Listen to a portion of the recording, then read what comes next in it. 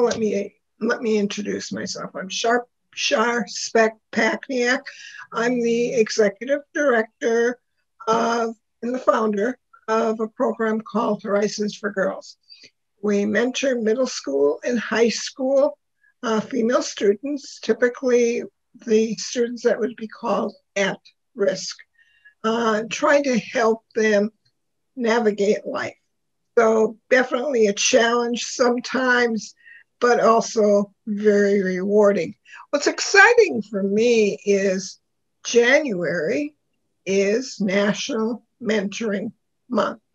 And I think that gives us a chance to shine the spotlight on some great program that really goes on. I'd like to introduce Denise, and I'm going to let you introduce yourself a little bit because I've worked for many years with Tim, and I'd really like to know a little bit more about who's Denise, where'd you come from, what's your vision? So I'm going to turn it over to you, talk about yourself, talk about Big Brothers, Big Sisters, talk about some things that you've got planned. Obviously, we're dealing with COVID, so that definitely affects what we do.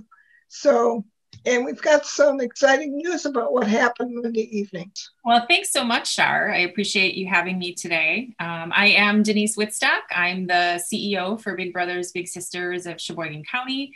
I took the role, was given the role, I should say, in May of 2017 when Tim Caker retired after 42 years.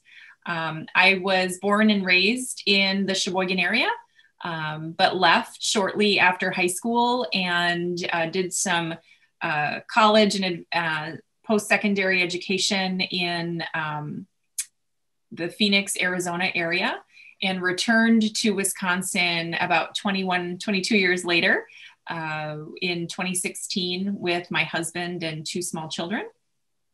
I had spent probably the first 15 years of my career, I had worked in the for-profit arena in international sales and marketing. But I always found myself in whatever company I was with kind of drawn to that corporate social responsibility piece of the puzzle. And I found myself really helping organize initiatives, team walks, ways that the company could contribute and give back to the community. And in 2009, I went back to college again for a second master's degree in nonprofit management and leadership.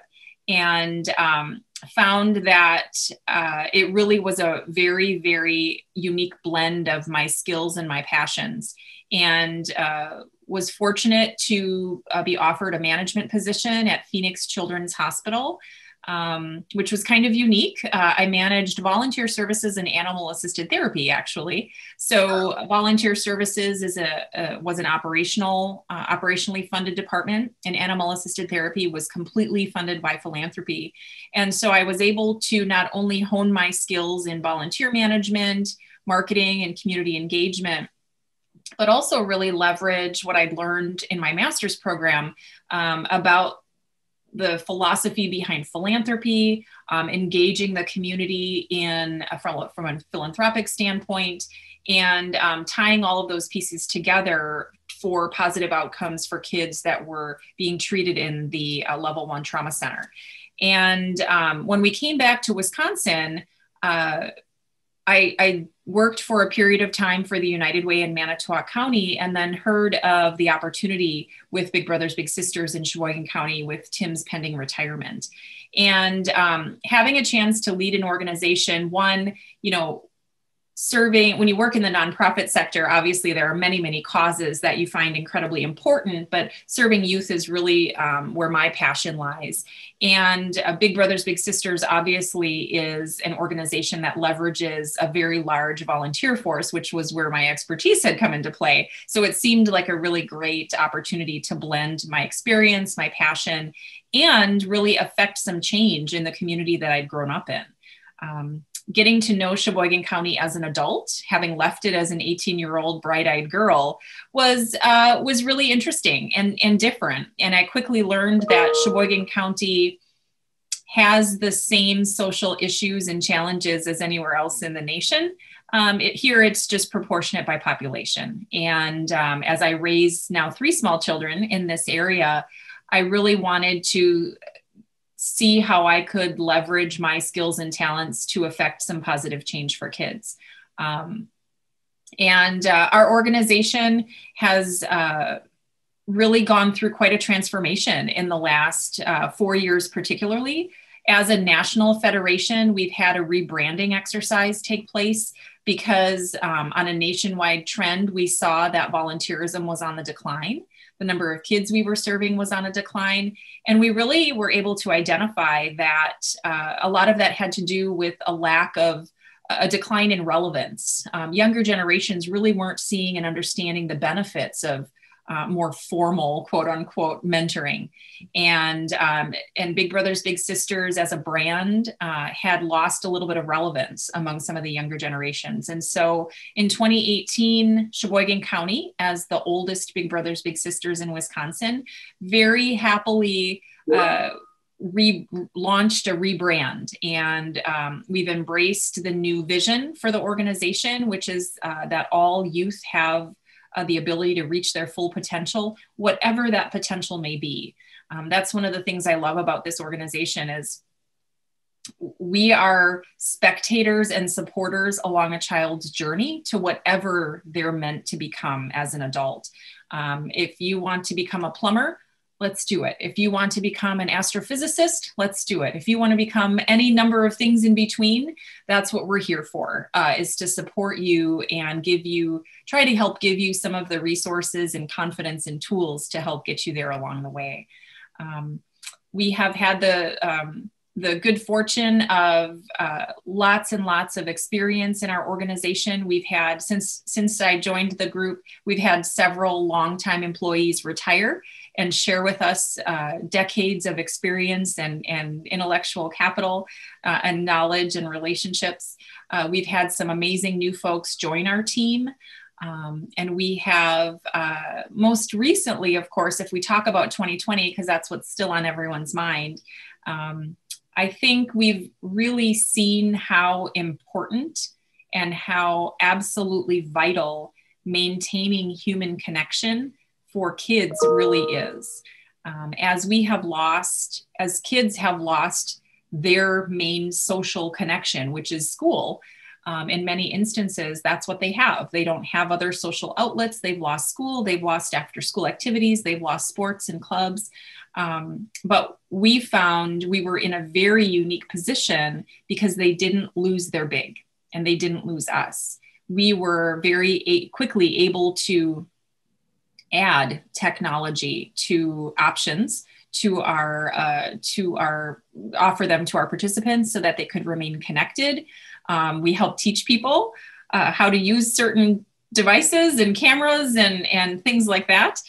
We helped provide technology to families that didn't have access. We work with many of the kids, as you described, who might be labeled at risk in some way, at risk for not succeeding academically, at risk for food insecurity or unstable housing, at risk for trauma or abuse. And one of the things that we found very quickly was access to technology was a challenge for those families. And so we were able to enhance, I don't like to use the word pivot anymore because it's been used so often, but we were able to very quickly take a moment, assess what we could still do, and then move forward with those things. So we've transitioned, we actually added 4 people to our team during the 2020 calendar year. We've now grown to a staff of 10 and relocated to a new beautiful location in downtown Sheboygan. We have really been able to dig deep and expand the relationships we had, not only with parents and littles and kids, but with the bigs that we serve. So we serve roughly about 700 people between all of those parties. And what we found was during 2020, we were one of the few trusted resources that each one of them knew that they could turn to and ask questions. express fears, wonder what was next or what might be out there for them. And so we were able to help families and bigs in a way that we just hadn't quite done before. All the while trying to maintain a focus on keeping kids connected to their bigs, keeping them connected to safe, trusted adults, keeping them connected to, and the family connected to resources to ensure that they had household supplies and food and support or resources for knowledge when it came to housing stability, rental assistance. We helped with funeral preparations. We helped with prescription refills. We helped with all kinds of things. So I think it really opened our staff's eyes to how important we are in the family safety net, so to speak, for the people we work with. But what we really saw by the end of 2020 is how incredibly important us being a consistent figure and a consistent voice in those families really is for kids. Kids are struggling. It doesn't matter. I have little kids who are wondering why they can't see their friends in preschool. And for other kids that have lost that connection, have uncertainty, have been spending time alone because families are working. It's a challenging time. And so we're really hoping that the collaborations we've deepened with other partner agencies in the community, the plans we have for growth and expansion, the recruitment we've done to have bigs in the wings waiting, that we're ready and prepared to help serve and support kids, particularly from a stability and mental health perspective, once the world looks a little bit different again, and we're able to start spending time together. Excuse me, what happened on Monday evening? Monday evening, you and I got to join Christina Singh from Boys and Girls Club to have bestowed upon us a proclamation by Mayor Mike Vandersteen from the city of Sheboygan, proclaiming January National Mentoring Month, which was very exciting. I think we're really excited. We've nominated Mayor Vandersteen to the Mayor for Mentoring Initiative, which is a nationwide initiative led by mentor.org. He has had a long history with our organization, having served on the board in the past, and understands the value of a mentor, just like all of us. If we all think back to coaches and teachers and scout leaders and people in our lives, colleagues, supervisors, we've all had mentors along the way that have helped make us who we are and shape our own leadership and success. And he supports the concept very strongly. And I'm excited to be working very closely with the city of Sheboygan, county executives, the police departments, and law enforcement around the community to really spread the message of how important having a mentor can be to a child's future. It's priceless. When I talk to the students and they share the different things that they really appreciate, we've been in existence. This coming school year will be our 10th school year that we are doing what we do, and they stay with us. Quite a few of our students have graduated the program. They continue to come back. They are now trained to be peer-to-peer mentors. Oh, that's wonderful. And it's fun because I'm a grandmother, so I can share my insight with a student, but when a peer shares the same thing I'm thinking, they listen, they sit up and they pay attention, and that is awesome. I was sharing with you right before we started, one of the students who is now a peer-to-peer mentor is actually completing her citizenship now. She's married, she's a mother. She has completed some college, and she's going to be going back for some more college. And she served in the AmeriCorps, And when she started the program, she was on track to quit school. In the family, she is Hispanic, and the family did not feel there was a value to education. So she was going to get married and have babies, and that was it. And so, to make that transition for her and the family was very rewarding. It's exciting. One of the things we've got coming up, I think it's mid-March, is we're working with Mead Library. And my students are going to be reading to the little kids some books. And I have two students, including Guadalupe, who is going to read the book that she's picked out in English and in Spanish. Oh, that's so I think that's going to be exciting to be able to offer that choice to the toddlers. So I'm excited about that kind of thing. Sure, absolutely. Well, it says something about how impactful the program has been.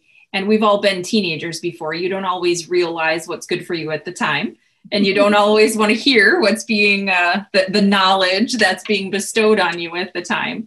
But it says a lot for participants in the program to be able to take that pause and understand that there's been value there and I'm a better person because I had this person, and then make the decision to want to pay that forward. That's really exciting. It is. I mean, I've been invited to graduations, to weddings, to baptisms. It becomes a family. And that's exciting. I can remember a few years ago, there was a substantial fire in the south side of Sheboygan, and we got together the next day, and two of the students said, we've got to do something right now. And they went door to door and collected toys and clothes and food items for those families that were displaced by that fire. So that, to me, says a lot because, again, it's a population that the general public sometimes wants to dismiss. Sure. They're the troublemakers. We don't want to deal with those children, and that's not right. Sure. What's been a challenge, obviously, this year is COVID. And as we're working with our students now, we are doing everything virtually. We meet with students as a group in Zoom, and then we also offer meeting with a mentor one-on-one. I have one tutor, and she is just so excited because we've got an autistic young lady. She will graduate this year. And she, again, the school system even said, we're not sure how far she's going to go. And it's okay, she's disabled, she's got services. And this young lady said, no, I want to graduate. And the tutor is meeting with her online twice a week to make sure that she completes the assignments. And that's exciting. I mean, the tutor said, I want to go to the graduation. And I said, hey, if they've got a graduation, go for it. Sure. That's exciting when you can see those successes. Well, and I think that for programs like ours, mentors sometimes go into it, or individuals sometimes go into the experience thinking, ooh, I don't know if I'm qualified. Like there's a big expectation of certain things like this. And one of the things that we will have a focus on even more in depth this coming year is really kind of setting the stage and giving our volunteers a little bit more in-depth peek into the circumstances and some of the details around what kind of makes or defines that at-risk category. What does poverty look like? What does trauma look like? What does it mean to be food insecure? And it's little wins that go a long way. We have two two things that have happened just in the last few months that I think, they're small to some, but signify huge wins and progress for what we consider in our outcomes. We have a boy, a little brother in our program who had a run-in with the law. He has a big brother he's been paired with for 5 years. And he has been spending time in a juvenile facility to have some restitution and counseling and things like that, to, just kind of get himself back on track.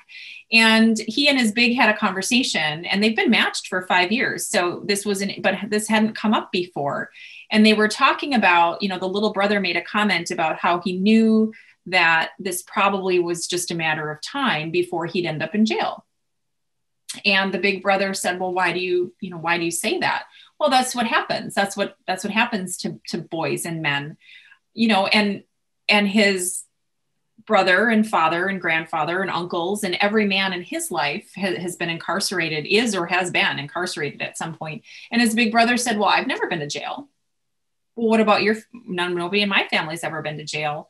And they had that moment together, and the little brother really put the pieces together. And this was the first man in his life that he'd met that did not have that experience. And so he literally was able to put the pieces together at 13 years old and say, you mean I might not have to? That might not be how I have to live?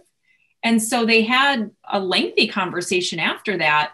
And the big, which is a testament to my team, of course, the big called us and said, holy cow, this conversation, I was doing it all wrong. It's so easy. I had no idea. And so we had this conversation, and, the bottom line is we literally in that moment changed the trajectory, or what that little boy believes is his trajectory for his future. There is something different for him out there because he just didn't have any exposure to a different kind of experience up to that point.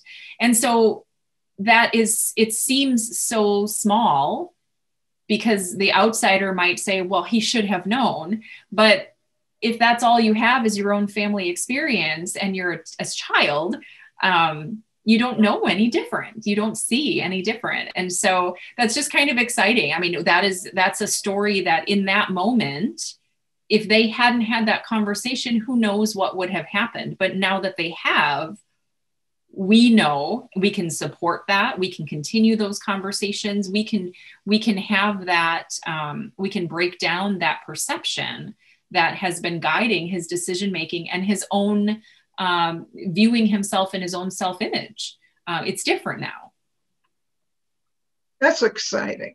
I mean, it is exciting to totally redirect and be able to reposition, what the future is for that little is just, oh my God.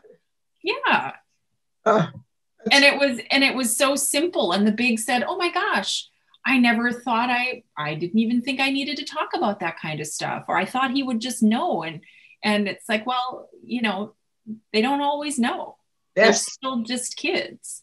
And they're coming from environments that look different than many of our environments. And they, many of the kids we serve, as I'm sure are in your program, they come from loving families. We have a lot of kids in our program that have loving 2-parent households, but the parents are unemployed or underemployed. They're not around. They don't have a particular type of experience. Some of our parents didn't graduate from high school themselves. And so they would love for their child to have another adult friend that can show them what it looks like when you do graduate high school or go to college. Right. And it's just, anybody can benefit from having another trusted voice, another trusted friend that can help show them everything that might be possible for them. It totally changes the landscape, and the possibilities are endless. And a real quick story that I was that very quiet, shy person. I did not talk to anybody. I never would have thought of doing something like this. And I ended up, after serving on some local leadership positions with the business and professional women, I ended up eventually being the state president for Wisconsin and had to serve on a national board of directors. Well, I had some incredible mentors that helped me. I mean, they would dress me, they would do my makeup, my hair. I mean, they would talk to me about what I was going to say, how I was going to say it. Those mentors are absolutely priceless. So tell me, what do you got planned for this coming year? We're looking at launching a 5-year pilot program, a brand new program, new to Sheboygan, not new to Big Brothers Big Sisters of America, but a technology-enhanced, high school-focused program that includes instructed curriculum on academic and career readiness in conjunction with Inspire Sheboygan County and the principals and guidance counselors within the schools themselves. And then the mentors, they connect through technology. So mentors are really kind of focused on helping students with that self-exploration, helping facilitate and support that curriculum, job shadowing, job experience, career exploration, all that kind of thing. So the schools will identify students that are potentially at risk of not graduating or could benefit from a little bit of extra focus in that area. And many of them may be kids that potentially probably should have been in our program a little earlier, but now they're, this is something that they can benefit from. So we're excited about a 5-year pilot there. I think between all of us, if we all kind of come up with these things, we may have the capacity to affect change with all the kids that are out there and can benefit from it. So we're excited about that. We'll be launching that pilot in September at Central High School in Sheboygan with the Sheboygan Area School District, and Inspire Sheboygan County. They'll be a part of that. We are looking forward to leveraging an electronic learning system that our national organization has put into place, and really launching a library of resources for our bigs and littles and parents related to categories of things that can help mentors feel more confident and competent in their support, helping provide resources for strengthening families, looking at mindfulness exercises. We had a great partnership that we've designed with Mental Health America to bring mindfulness to our bigs and littles. And looking at some potential growth in the company and in the service area that we look at. That's maybe a little bit sooner on the horizon, but not quite having all the details ironed out yet, but looking at an expansion of our service area as well. Excellent, excellent. So if somebody wanted more information, what would you tell them? You can visit our website, bbbssc.org, or give our office a call at 458-0111.